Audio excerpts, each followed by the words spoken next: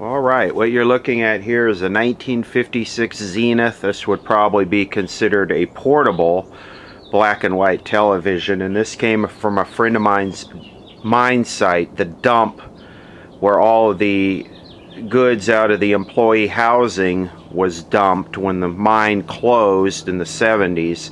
So this has been presumably sitting outside in the desert wind and rain and summer heat and everything else, being sandblasted and roasted since probably the late 70s, early 80s. So what we're going to do today is we're going to try and resurrect this set.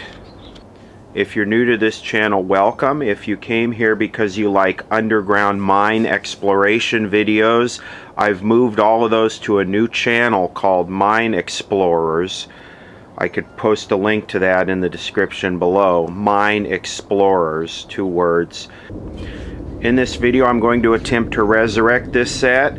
I'm not going to restore it. I'm not going to try and make it perfect. I'm just going to try and bring it back to life. There's not going to be any cleanup or polishing or painting or recapping. I'm just going to do the bare minimum to try and bring it back to life.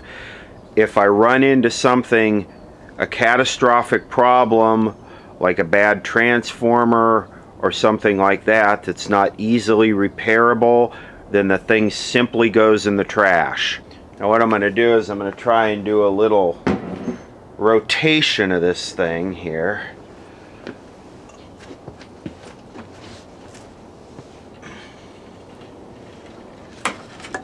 That way we can do a 360 view. Everybody can do a 360 view of what we're going to be working on today.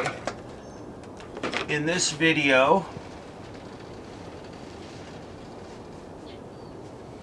you can see the handles there on the side below the knobs.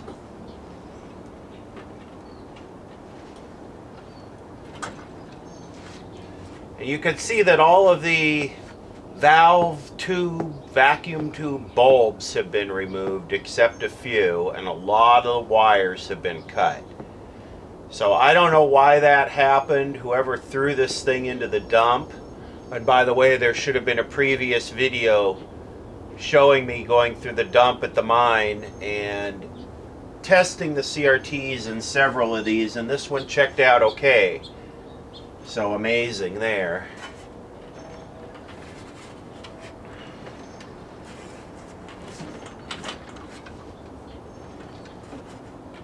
Alright, introducing the new 1956 Zenith portable 20-inch black and white for your home entertainment pleasure.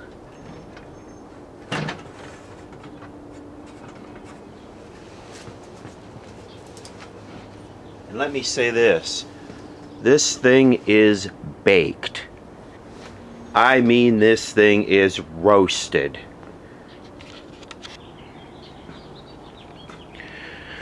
And you can see it is so roasted that all the insulation is missing off the vertical output transformer. It's an exposed winding, as well as the audio output transformer.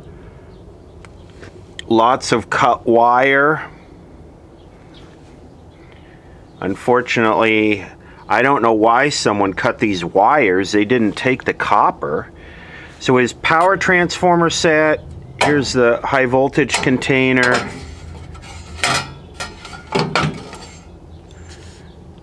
One baked ass flyback with exposed coils. Here's the tuner. Of course, the speaker's completely gone.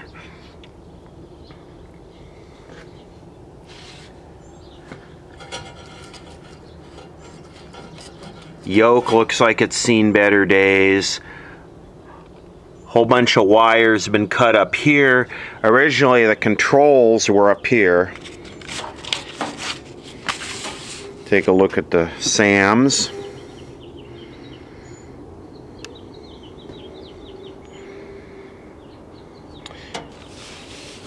And this is how I identified this set, because there's no numbers on here. I counted the tubes. and in Zenith the chassis number begins with the number of the tubes. So then what I did is I counted 17 tubes on this chassis. Then I went into the SAMS book and I started to pull all of the SAMs that started with the chassis 17. So this is a 17x20, 17x22. And I actually figured we would get so deep into this thing in this video that I took my original copy of the SAMs to Kinko's and photocopied it. That way we can draw on it, we can analyze it in the video. Because this is a power transformer set, so all the tube filaments are in parallel and I don't need all the tubes in place for them to heat up. And because all the tubes are missing, I'm going to break this down into sections, and I think that'll be more educational. Because at this point, there's so few people that are actually working on old sets like this that the user pretty much has to be the serviceman. And I get contacted often, will you fix my old set or restore my old set? Well, at this point, no, I'm not doing any of that anymore. It's too much of a headache. So watch the video and hopefully you can learn how to do it yourself. I know I have really weird ways of doing stuff, but I think logically and diagnostically in the real world they play out real well.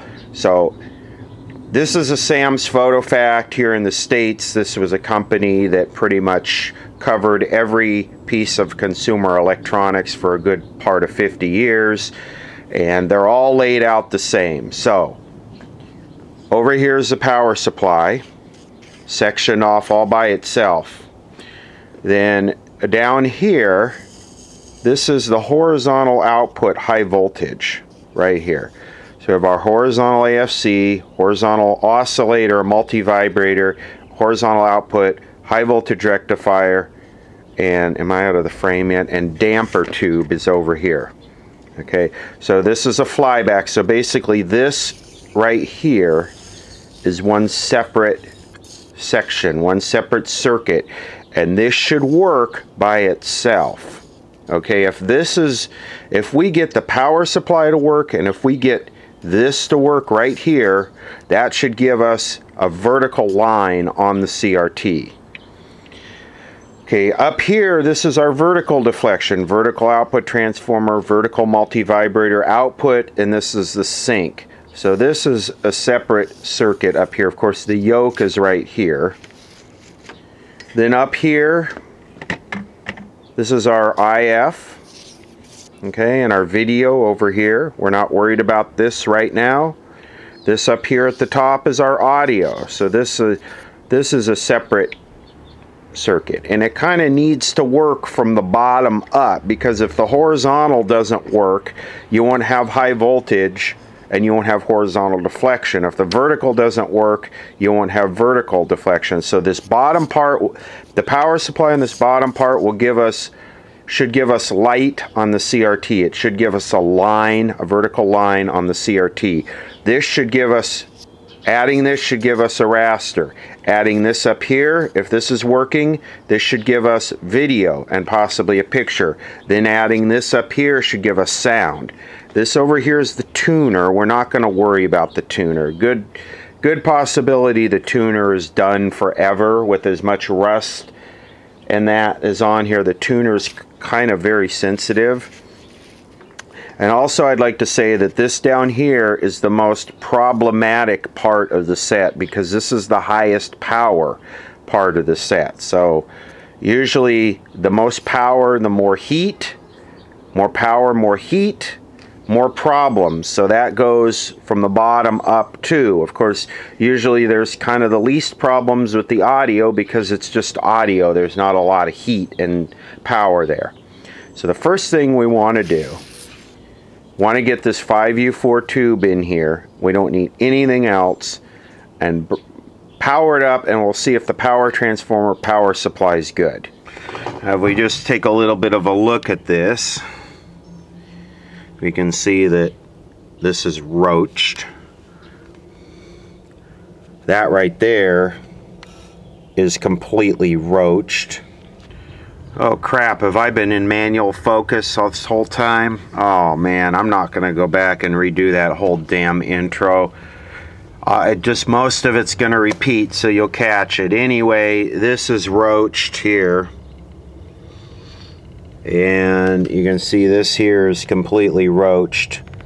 Hopefully these coils are in good enough shape.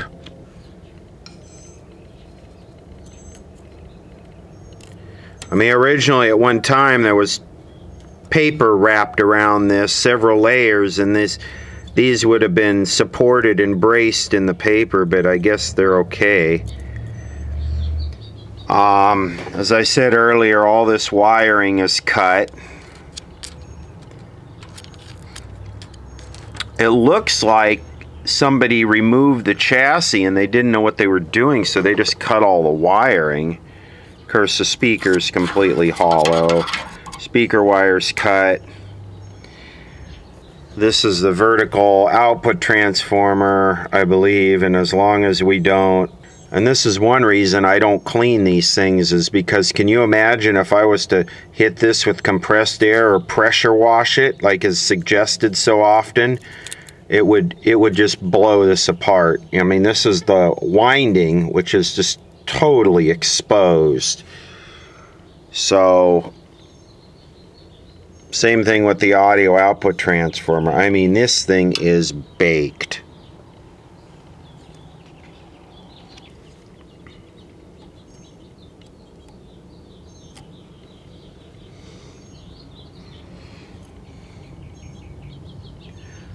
This is always the deal with these. Whenever you work on something like this, you want to take a good long look at it and slowly kind of inspect everything and see where, I mean, look at this. This used to be twin lead.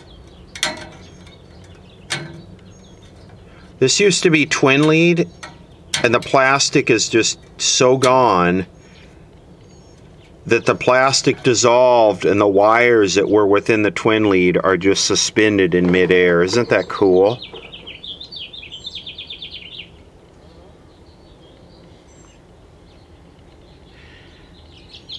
Anyway, I believe these are the line input. At least I hope they are. So let me get going on this. I'm going to use a watt meter. And I've got a light bulb, 60 watt light bulb in series with this thing. Just as kind of a safety precaution. Hey, I don't even know if I'm hooked onto the right wires there. So if anything was to short, it would, a light bulb would take up the slack. So here we go. I'm going to plug it in. And well, it did something for a second there, and then it stopped.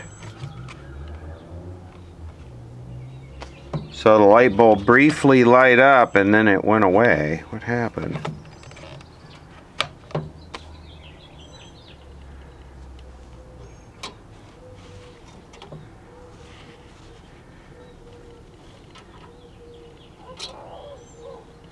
So we got power there. If I short that, the light bulb comes on.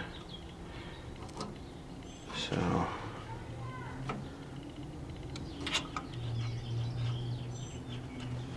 what's going on here? Stand by. Let's see, I think this one. Ugh.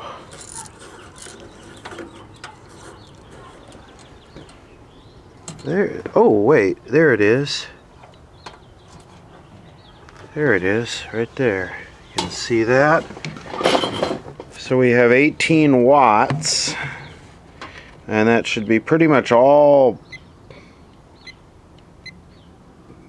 Power factor is pretty good. That's probably because of the light resistive load of the light bulb there added into the inductive part of the transformer. So here we go. 18 watts. Let's add a 5U4 into the equation.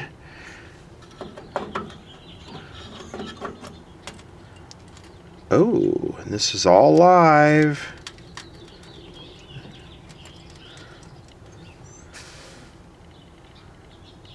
See the load increasing there? The filament heated up, and now we probably have a filter capacitor that's reforming 35 watts. So we have a filter capacitor that's reforming at the expense of something, and you can see it getting dimmer there, it looks like. And yes, it is dropping.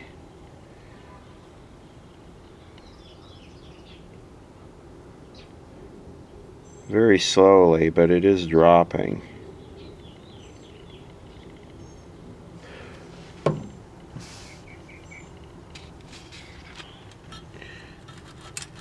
Absolutely crusterific sockets, man. It's like sticking a tube into sand.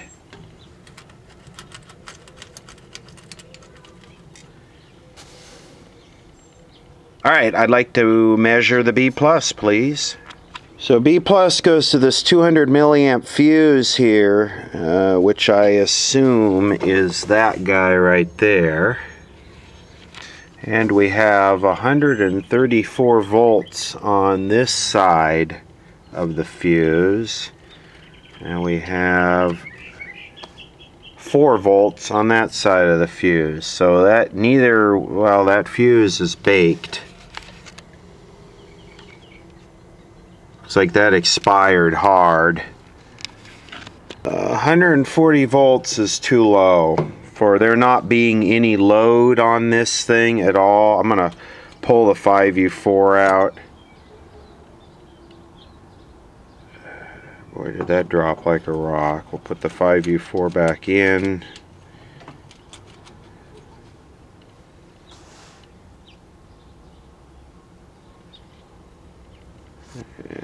Even with this light bulb, that should probably still be up around 250 because there's no load on it to pull it down.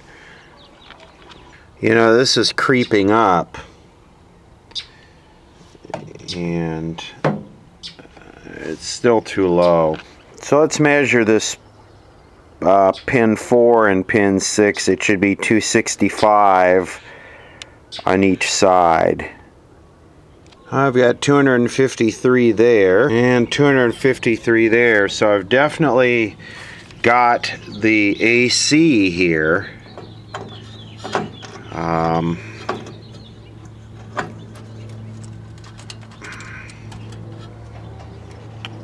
So let me go back and check the AC here.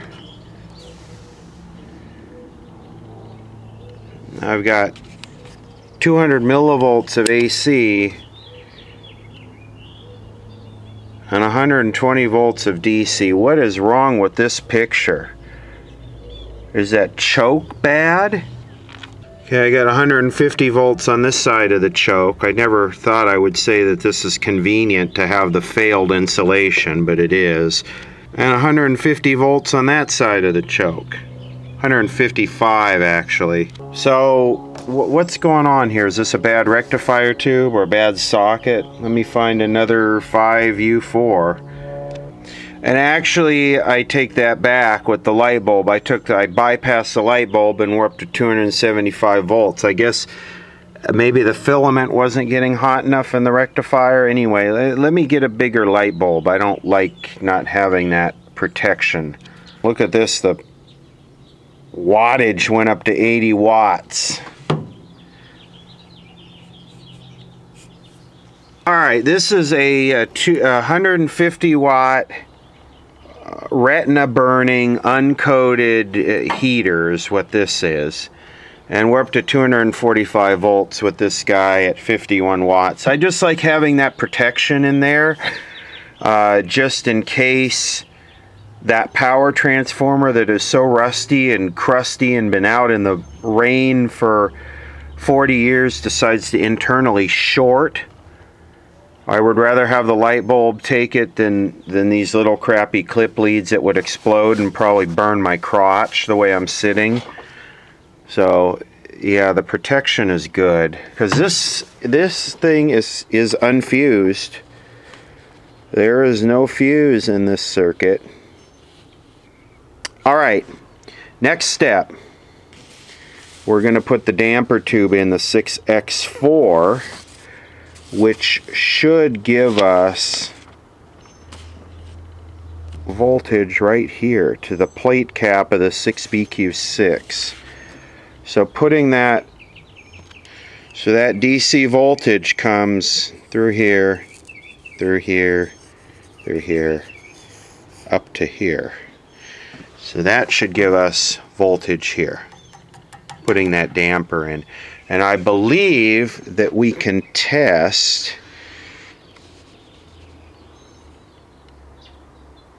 the boost capacitor. See, if this boost filter right here is leaky, that voltage will work its way through here without that tube in.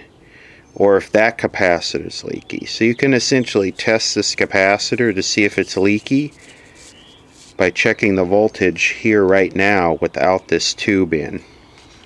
Checking that, we currently have 194 volts there. So one of those two capacitors is leaky. Except we're not really going to worry about that right at the moment. Let's pop the damper in and see what this voltage does. So we go to our tube chart here in the SAMs and we find where the 6X4 damper goes in, which would be right here. And then what I'm going to do is I'm going to plug it in, and we should see the light get a little brighter, which it did. And when that warms up, we should see this voltage come up.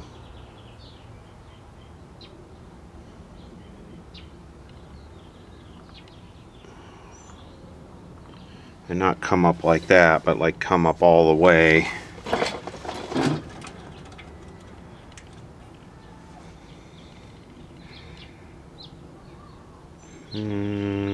Oh, you know what? I'm being a dunce. That fuse is blown. Duh. Alright, we got a new fuse in there, and you know, I'm thinking about this. But that fuse popped. That fuse is simply for the horizontal circuit. It almost would suggest that something catastrophic went wrong with this TV, and that's why it was dumped rather than fixed. So most of the TVs I found in the dump over there and other stuff were just dumped there because they cleaned out the employee housing and just dumped everything that the employees left behind. But I don't know, we're gonna get this horizontal circuit working before anything else, because that being blown is a suggestion that. Anyway, enough of that. With the new fuse, 267 volts on the plate cap of the horizontal output. Now let me pull this out and let's see what it drops down to. So it drops down to 213, which is the leakage through the capacitors. Isn't that nice? Isn't it just heartwarming to know that this thing is filled with leaky capacitors? Alright, next subject. Let's install the horizontal output. Or actually, let me install the horizontal oscillator multivibrator 6SN7, which 6SN7 goes right there. Alright, 6SN7. Now the reason we would like the oscillator to be running, that way we don't cremate the horizontal output tube, which we won't allow to happen anyway.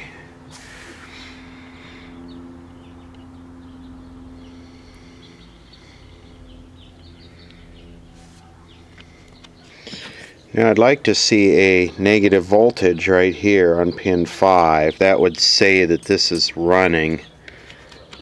Alright, so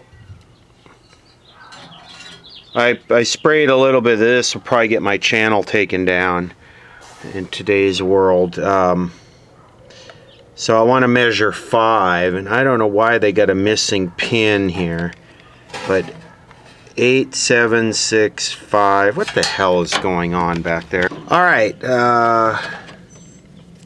Raging Cat Fight Take 3. Let's see.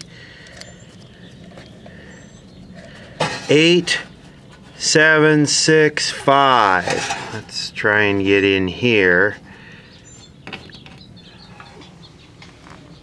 And we have nothing. Stand by. Actually, whatever's here is making the meter wig out. So let's just plug the tube in. Alright, this is a very handy tool to have when you can actually use it. It measures milliamps of cathode current on the horizontal output tube, so you can make sure you're not going to cook the tube. So it gives you the current for 6BQ6, 6CU6DQ, 6DQ6, but the problem here is this thing has all 8 pins, and this thing does not have one of the holes drilled, and the tubes do not, the tubes accommodate the socket in the TV. So this is unfortunately not usable. Now this is a 6DQ6, and you can use either a 6BQ6, which is that lighter duty, or you can use the heavier duty 6DQ6. And the TV calls for a 6BQ6. So the TV calls for the lighter version of it.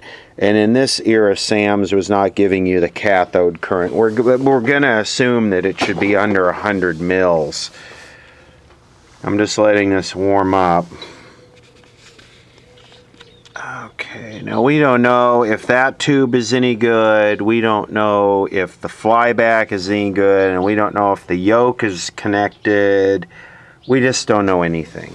We have no idea. And that does get brighter when I connect. Let me see. Okay, that's with the plate cap disconnected. That's with it connected. Our B plus is down to 135 volts with the light bulb. Now I'm going to try, just for the fun of it, I'm going to pull the oscillator out, and if it's working, the oscillator is working. You should see it in here, and I'm not seeing it.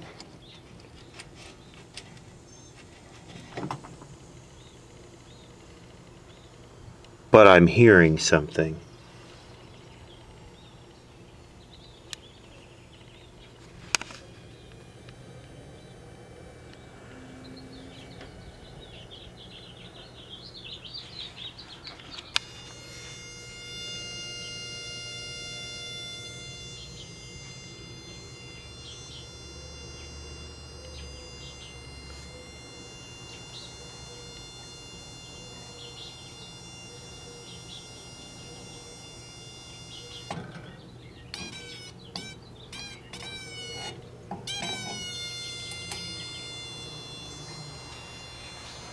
Okay, with the light bulb bypassed, we're getting, the B plus has 131 millivolts on it, so it's definitely not a filter capacitor issue. That filter seems okay.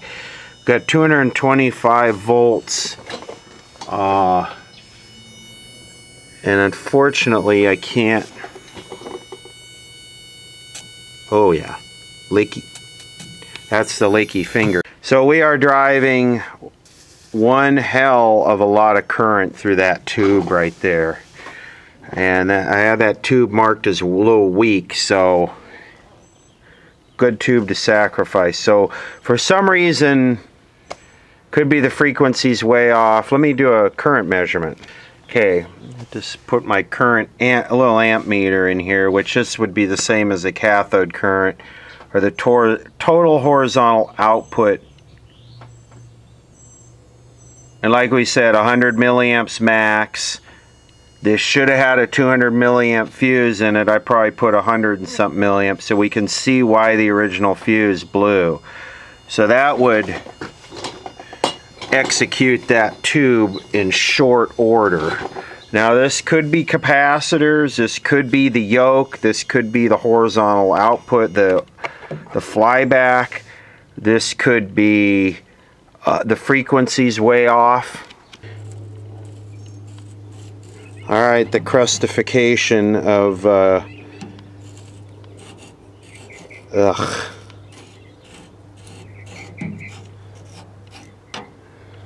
who knows? Interesting, it seems like this might have been the problem, so check this out. If I rotate it,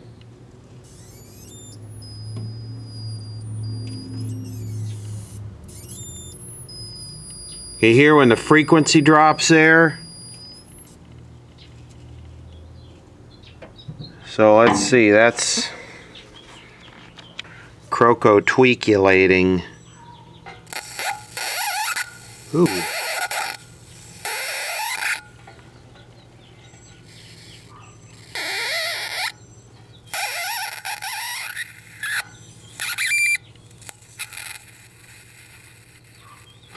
Might as well have some fun here, right? Look at that, brand new, roasted. Well, that stinks, and I'm outside.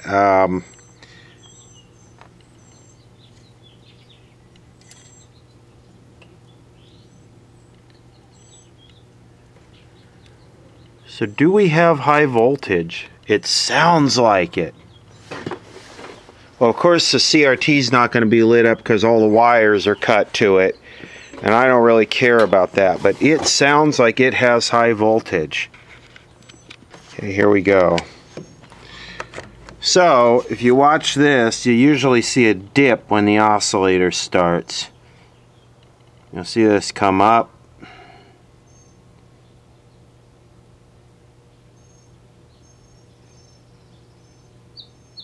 Not seeing it there. I guess it wasn't cooled off enough, but what we're looking for is we're looking for high voltage here.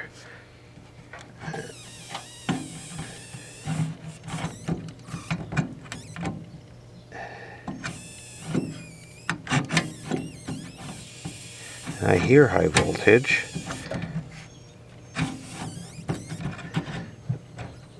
I think I'm quite reaching it. There we go. We got 12 kilovolts, 12 to 13 kilovolts. And this wants to suggest we have 11 kilovolts. Wow, that really came together that easy, huh? That's almost amazing. In fact, that's beyond amazing. So I haven't done anything off video.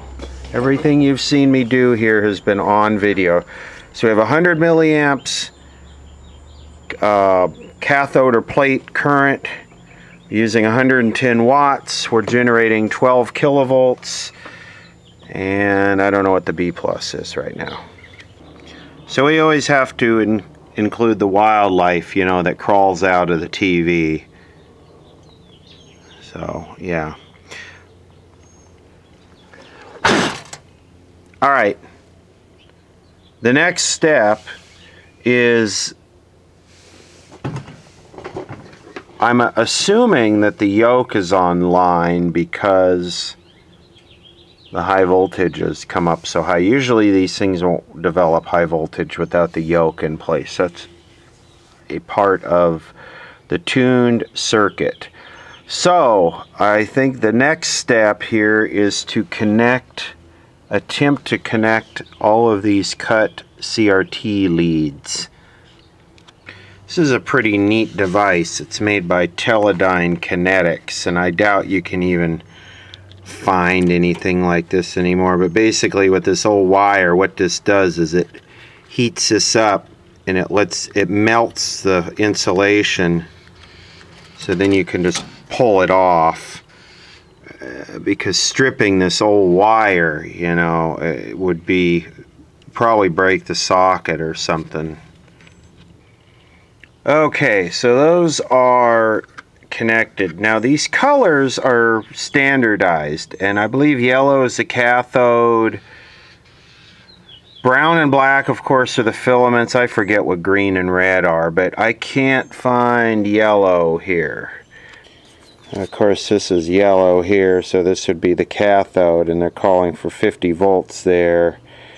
It's interesting they got those two tied together, so we got 245 volts. So we need to look for this test point 2. That would be where the yellow would connect. And according to this, test point 2 would be right there. So is that the third one over? So is this our yellow right here? 1, 2, 3. That would probably make sense. Someone chlorotweakulated that. We don't care about that right now. What we're going to do is we're going to ground this. And grounding this is an old TV man's trick to test the CRT, because if you ground the cathode, if you ground this yellow, you turn that gun on 100% and you should get bright red or bright raster, bright line or a bright raster. In this case, we're just going to get hopefully a bright line. We might have to move the magnet around. I wonder if there's even any magnetic thing left to this. According to this, it's very magnetic. I think the next thing maybe is to try and clean this off a little bit. I swear this actually looks like it's full of mud on the inside, like it was sitting on its face, and I think that the water got in it and filled it with mud.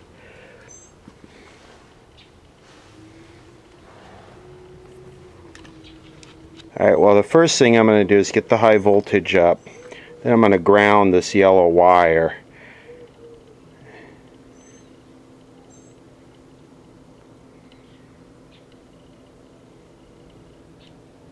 Alright, what happened here? Okay, there we go. Back at 11 kilovolts. And nothing on the screen. And now what I'm going to do is I'm going to ground. I don't want to... Oh, there it is. There it is. See if I can get back far enough and show you. There it is. There's your line. And look at the mud in there.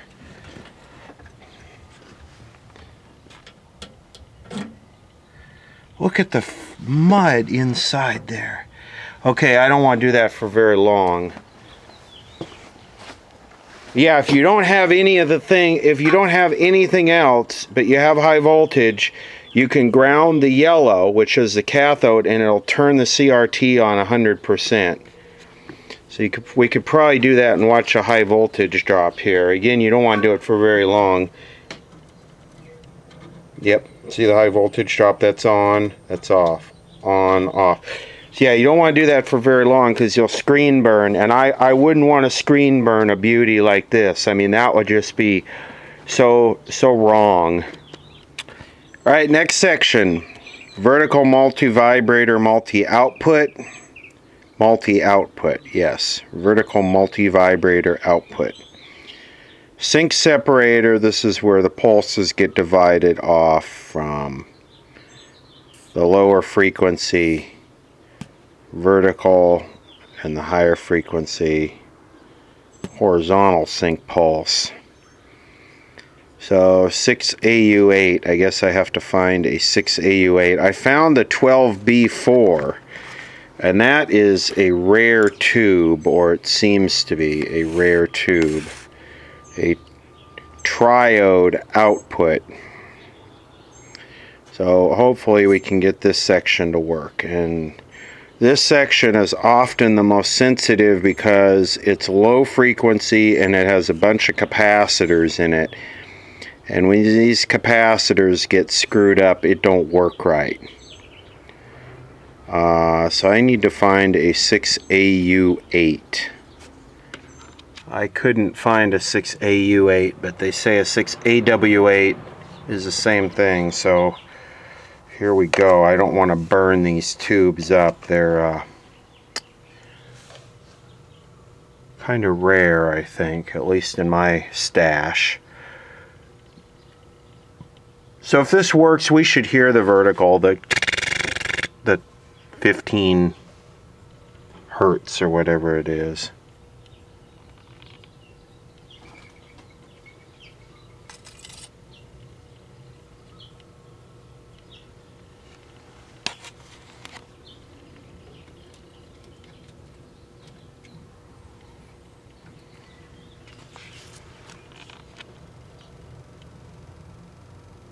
I hear it running.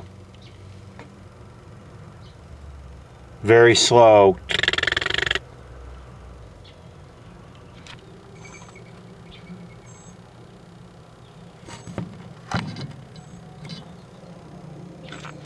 Alright, since I hear that running, I'm going to try grounding this again and we'll see if we got any vertical deflection. Yes, we do.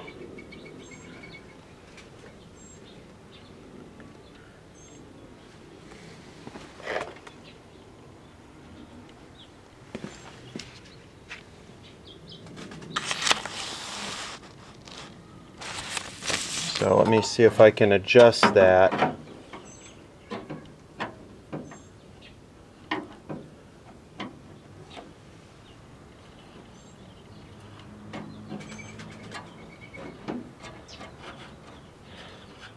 Oh.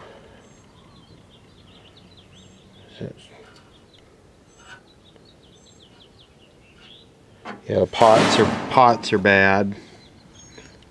You know what? I got to get this mud out of here. I cannot see what I'm doing.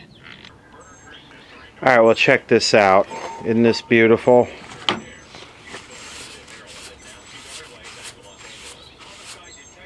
But it gets even better.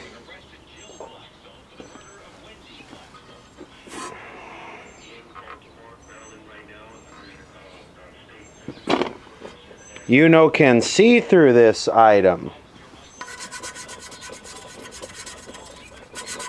Mud. Just mud. Filled with mud. Alright, we'll have to fire this sucker up now without a layer of dirt on it. Look at the difference. Unbelievable. I think I would pardon Scooter Libby too. What kind of name is Scooter Libby? It's like some kind of Chinese toy that sets your garage on fire. Alright, I've been adjusting the vertical. And this looks kind of crappy. I think it should be a lot brighter. I'm going to attempt to move the ion trap. Yeah, the ion magnet, I moved it and I got it a lot brighter, but I've been pulling it back and I've got it bottomed out here, so it's like it could go back further. Maybe I could try turning it over. But yeah, I've got it a lot brighter. Anyway, at this point, this shows us at least that the vertical and horizontal deflection, high voltage are working, power supply is working. And we should be able to get a picture on it. It might take a lot of work, but I can always feed just video into the video output tube and it should work. I got the 6AL5 double diode horizontal thingy McDingy in there. What is it called? Blanking out. Horizontal AFC. 6BY6 sync separator. And I got two 6AW8s in here. One is part of the vertical multi-vibrator 3rd IF. The other one is the video and something else. But anyway, at this point, I should be able to feed video into here, into this coil. And we should have a picture. So there you go. And I got the yellow wire hooked up, which was to here. I did figure that out. And I ohmed out the brightness and the contrast pot, and they're both working. I don't even think I'm going to waste the time on the tuner on this set. At the most, I might back up here and try and feed an IF input into it and get the audio to work, just simply for the experimental part of it. Right now I'm just trying to get a picture on it. Alright, I just decided I need two 6CB6s, a 6BN6, and a 6AQ5. And this looks like a 6BN6 right here. This is the, yes, there we go, 6BN6. This is the Zenith audio detector tube. And as far as the 6CB6s go, I'm going to look in here. 6CB6. 6AU6, I think that's pretty common, may not work in all circuits. 6AW6, let me see what I can find. That's a lot of tubes. Tubes are fully populated. 6AQ6, 6AQ6, 6AW8, 6AW8. These were supposed to be the 6CB6s. These were the ones that said may not work in all circuits. 6BN6, this is the Zenith Buzz-O-Matic detector, and this is the buzz elimination control, which never really worked. 6AQ5 audio output, sync separator, horizontal phase detector double diode, vertical output. We've been through the rest of them. A new speaker. And power has been applied. Let's just see what happens. I don't expect it to work. I expect it maybe to work with a video signal. And the other thing is, I have a limited time on this because the capacitors will start to short. They might run for an hour or so, but then a lot of them are going to start to fail and short. This is a B&K 1077 television analyst, and this is the old school version of the more modern one that I've used, the solid state one. So this will basically, this generates a test pattern using this ultraviolet CRT and this gel, and then there's a flying spot scanner tube here that it projects onto. I keep it covered with a toilet paper tube. I don't know why. But anyway, this is basically like a little miniature television station. And this will generate that test pattern on a video out. It has the sync out, it has the audio out, it will do color, which we can turn off, then we have RF out and bias if we want to bias the IF, and it will do UHF out, IF out, and the channel output, which we're going to try the IF. And then this over here is for testing sweep circuits. So this will test your you can drive the horizontal output or the vertical output to see if the oscillator is screwed up. This will do your ring test for your flyback and yoke and coils. This thing will do all kinds of stuff. I kind of like the newer computerized one better, but for this old thing, let's hook this up. I'm going to feed the IF into the IF from the tuner there, and we'll see what happens. I can't get much audio activity, so there's something going on there. I really don't expect a whole lot, but you never know. You never know. So I've got this on IF. We're going to be in the 40 something megahertz range. And let's see what we get here. Oh crap, look at that. And it actually sounds like the audio's working.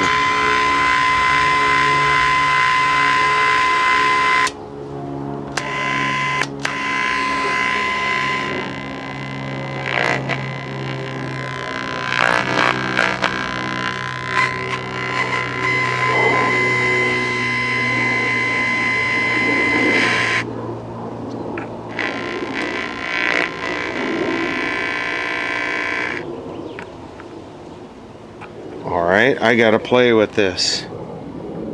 I have to play with this. I'd be damned if that doesn't seem like it's working. It's just the vertical and horizontal are out. Alright, here we go.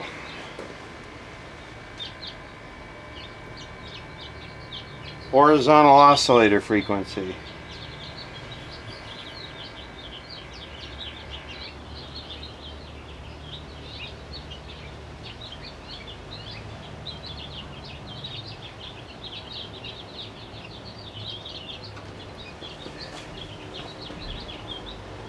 Wow.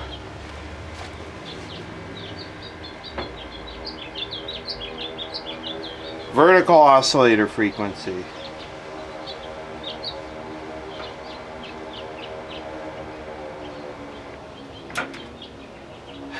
Boy, that's one jacked up looking picture. Okay, well, look at this. If I crank the linearity way up, I can actually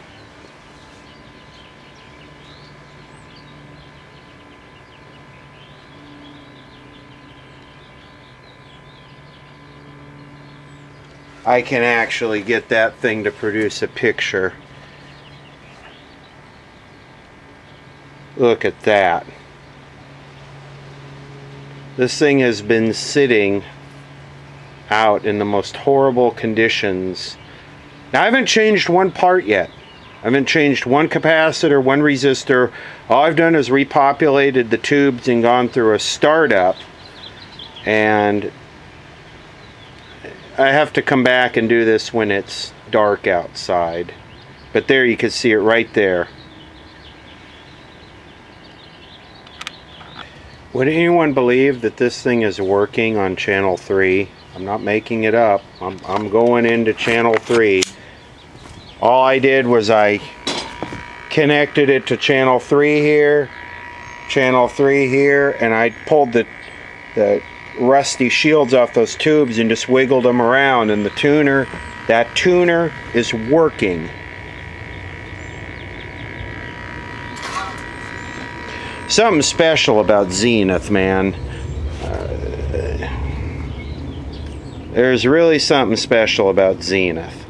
All this is bad capacitors. Most likely this crap this is doing right now, this is bad capacitors, because it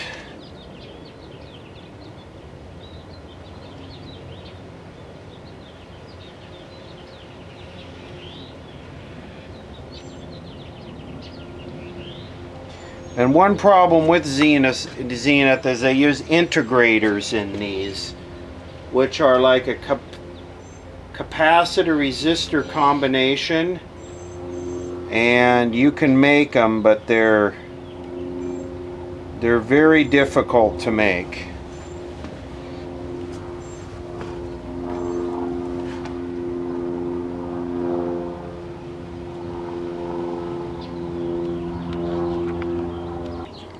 Just to throw this in here, this little thing right here, M9, this is what's known as an integrator, and it looks like a little disc capacitor with 3 leads coming out of it, and it's actually a series of resistors and capacitors, and somewhere I even have a chart that shows the values so that you can build your own. But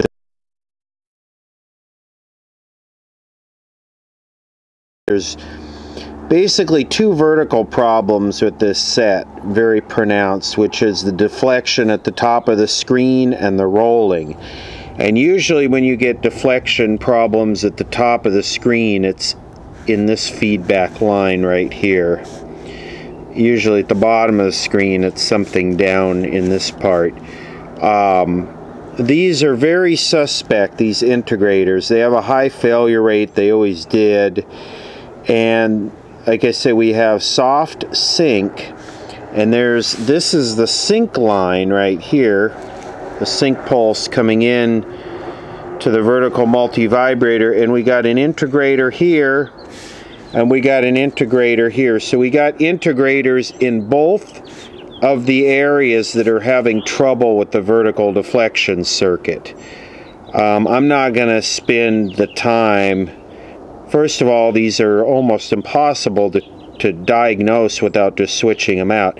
Not that it couldn't be that capacitor right there and that capacitor right there. 99% chance those are bad, but are they going to solve this? It's with the known failure rate of these integrators, it's not worth the time to dig into this thing. Alright, day number 2, when I was looking at the video in the video editor, I realized that I didn't show the back side of this and the components, so I'm trying to figure out how to get it apart. And it looks like this pulls off of here, so this whole thing stays as all together, the chassis and this front piece. So I think what I do is I got the screws out, so I set it on its front and try and get this corroded ass thing apart. I don't know how that's gonna work, but I'll try it. And that's exactly how it comes apart. This comes off of the chassis. Boy, look at this.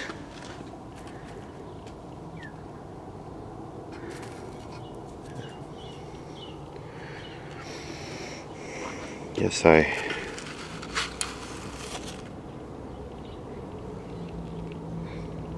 throw all this away, clean this up a little bit. Then we'll have a look at the underside. Right, so this is how it comes apart.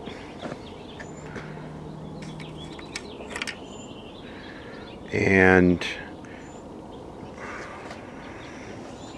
let's have a look at the components in here. Seems like it has quite a few disc capacitors. This is probably one of the reasons why it kind of worked without me doing much to it.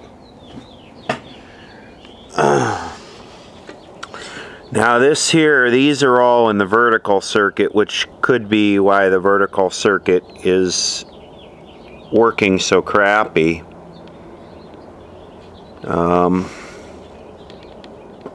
I don't know where I'm going to insert this clip into the video.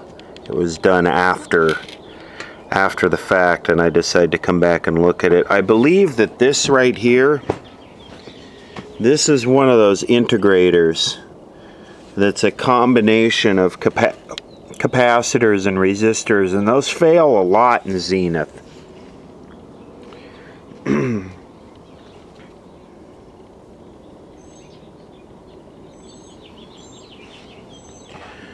So I was thinking, I have a lot of other televisions to work on, but if you guys want to chime in and let me know if I should come back to this one and try and get it to work, produce a decent picture, let me know in the comments. If not, I can move along to something else.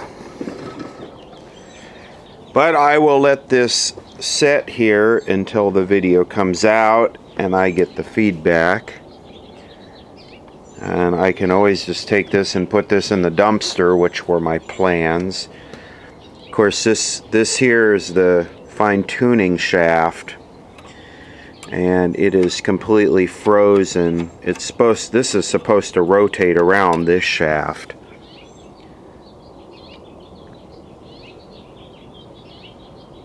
So to go any further with it, I'd probably have to break these two shafts apart so I could adjust the fine-tuning. But yeah, the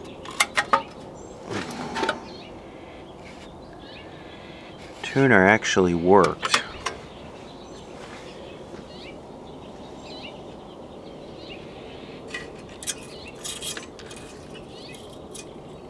Rusty, crusty.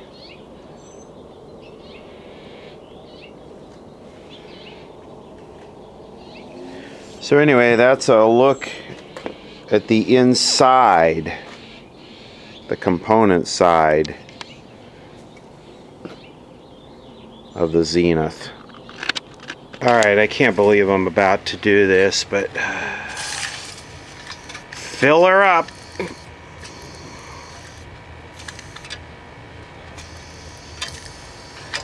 hose her down. Look at that. Oh, jeez. Gonna ruin the customer's beautiful television.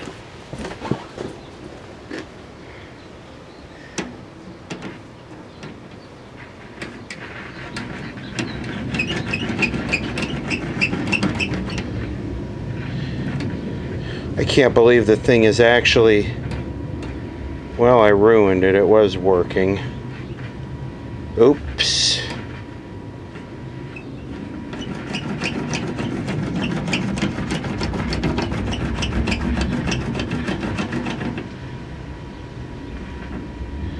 Yep, I ruined it. Had it working pretty good there for a minute. Where's the fine tuning on this crap, or is it all frozen together?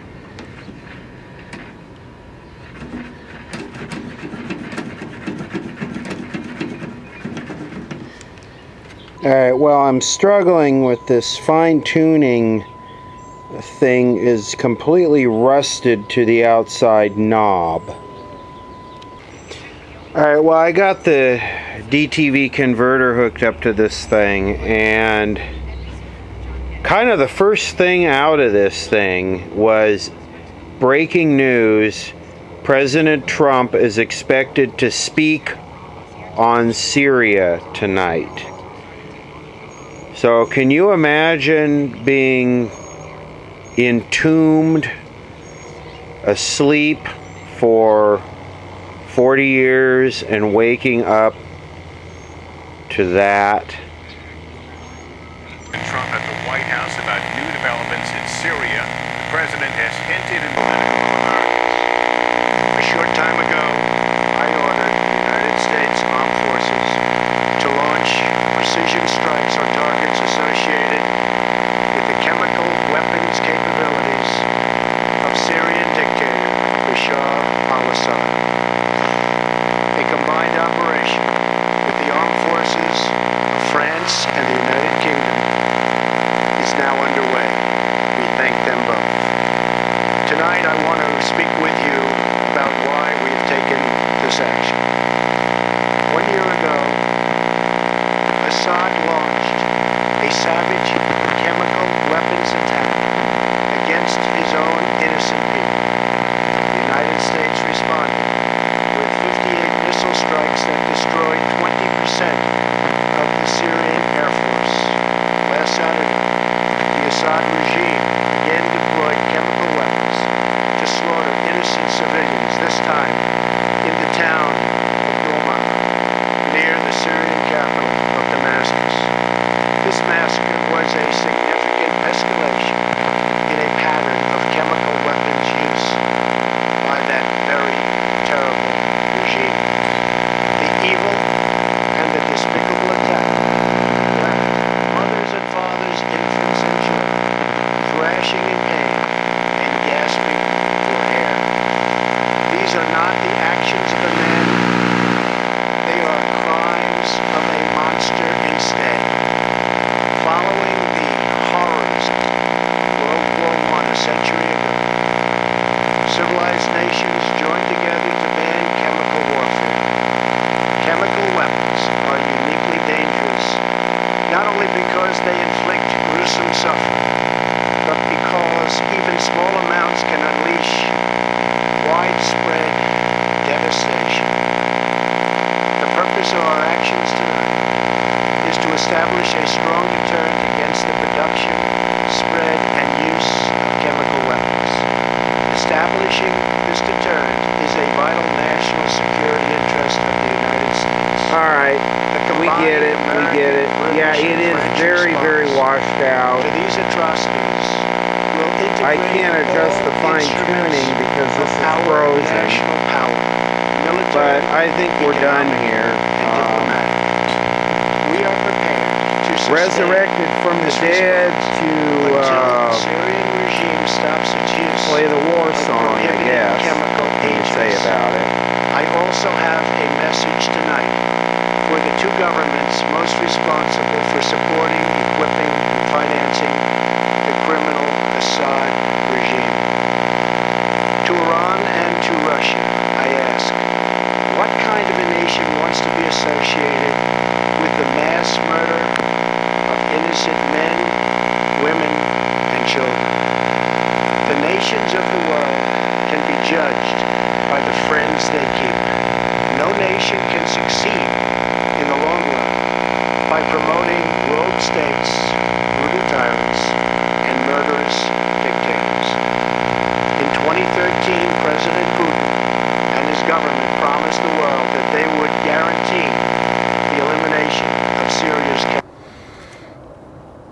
I came back out here in the evening and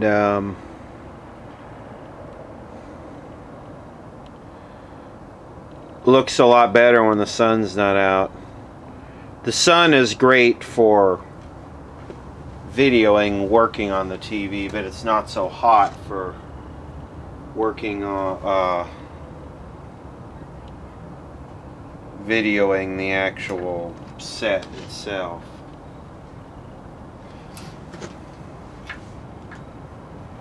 Now you can see this. You know what I want to do? I want to I need to get it to stop rolling, but I want to try and get it with the super slow-mo on my new phone. Film it at 1,000 frames per second.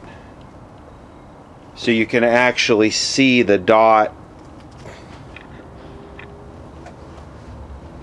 But I got to get it to stabilize first.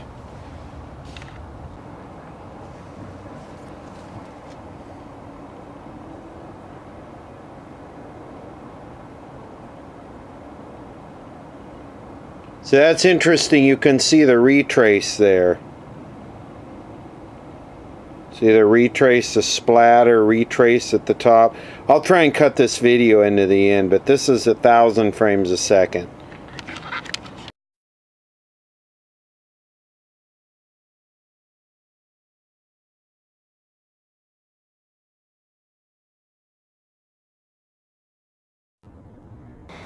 With any of these videos, this is the money shot right here. The glowing warmth of the vacuum bulbs from the back.